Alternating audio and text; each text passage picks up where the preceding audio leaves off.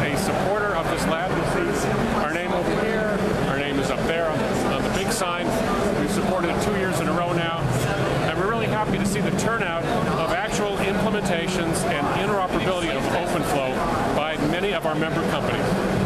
There are at least a couple of different control software platforms here, and a dozen other switch platforms, all interoperating. They're showing various kinds of applications, such as recovery from link failure, moving video servers around, making virtual switches, load balancing, and a variety of other applications that make it